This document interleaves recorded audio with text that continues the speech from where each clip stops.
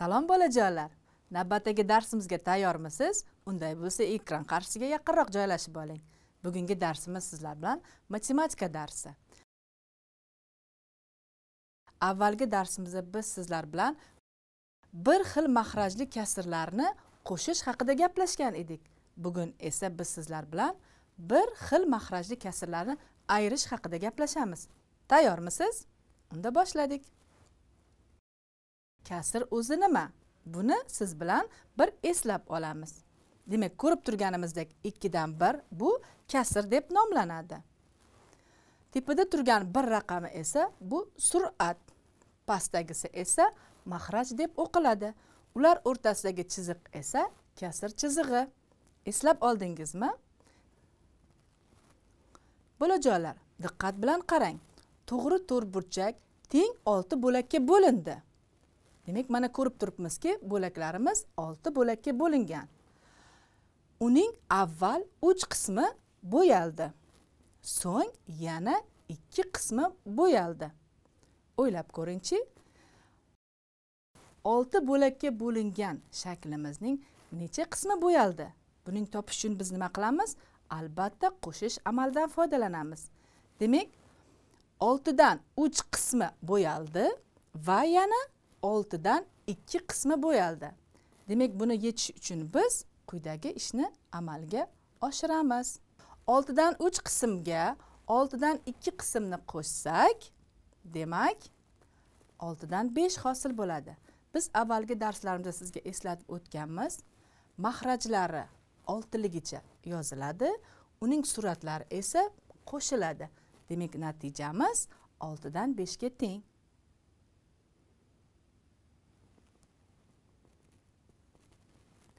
Mana sizlar bilan avvalgi darsimizni bir yodga oldik. Keling, endi buni aksini bajaramiz. Demak, sizlar bilan bir makhrajli kasrlarni ayirish haqida darsimizni davom ettiramiz. Diqqat bilan qarang. Demak, to'g'ri to'rtburchakimiz teng 8 bo'lakka bo'lingan. Topshirig'imiz quyidagidan iborat. To'g'ri to'rtburchakning 8 dan 5 qismini bo'yash kerak edi. Avval uning 8 dan 3 qismi bo'yaldi. Savol: yana qancha qismini bo'yash kerak? O'ylab ko'ring. Allaqachon topishga ulgurdingiz, to'g'rimi? Demak, buni qanday yechim asosida bajaramiz? Diqqat bilan monitorga qaraymiz. Demak, quyidagicha yechimni amalga oshiramiz. 8 ning 5 qismidan 8 ning 3 qismini ayirish uchun, demak, bunda ham 8, ya'ni makhraj o'zi yoziladi, suratlar esa bir-biridan ayriladi. Bunda natija 8 dan 2. Demak, to'g'ri javob to'rtburchakning 8 dan 2 qismini bo'yash kerak bo'ladi. Xulosa qilamiz. Mahraji bir xil kasrlarni ayirish uchun mahraji o'zi yoziladi, suratlar esa ayriladi. Mavzuyimiz sizga tushunarli bo'ldimi? Tushunarli bo'lgan bo'lsa, juda ham yaxshi. Keling, endi bugungi mavzuyimizni qay darajada o'zlashtirib oldingiz? Sizlar bilan hozir biz ta'limiy bir o'yin o'tkazamiz. Demak, bu ta'limiy o'yinimizning nomi javobini top. E'tibor qiling. 6 ning 5 qismidan 6 ning 4 qismini ayirsak, natija qanday bo'ladi? Keyingisi 3 ning 2 qismidan 3 ning 1 qismini ayirsak-chi? Demak, diqqat bilan kuzatgan bo'lsangiz, topshiriqlarimiz hammasi har xil va ularning javoblari esa mana bu yerda joylashgan. O'ylab ko'ringchi, javoblarimiz qaysiga to'g'ri keladi? Topdingizmi? Unday bo'lsa, sizlar bilan hozir javobingizni tekshirib olamiz.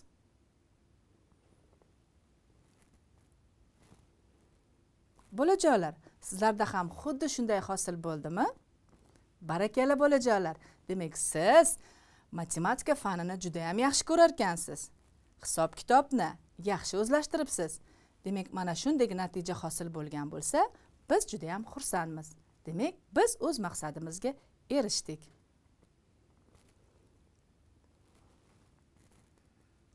Aziz o'quvchilar, bugungi mavzuyimiz sizga tushunarli bo'lgan bo'lsa, keling endi sizlarga uyga topshiriq bersam. Uyga beriladigan vazifamiz quyidagicha. Demak, darsligimizdagi 6-misol hamda 7-masala.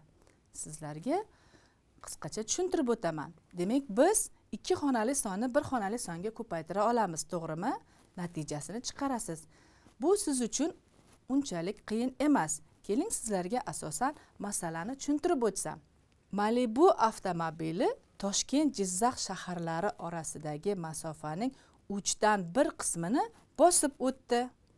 Bu masofaning 2/3 qismiga yetib olish uchun u yana qancha yo'l bosish kerak? 2 shaharlar orasidagi masofa esa 210 kilometrga teng. Albatta, bu masalamizni yechish uchun avval biz qisqa shartini tuzib olishimiz kerak va mana shu qisqa shart asosida masalani yechimini yechishimiz oson va qulay bo'ladi. O'ylaymanki, siz allaqachon masalaning yechimini topib oldingiz. Demak, bu vazifani uyda bajarasiz va keyingi darsda sizlar bilan ushbu masalaning javobini tekshirib olamiz.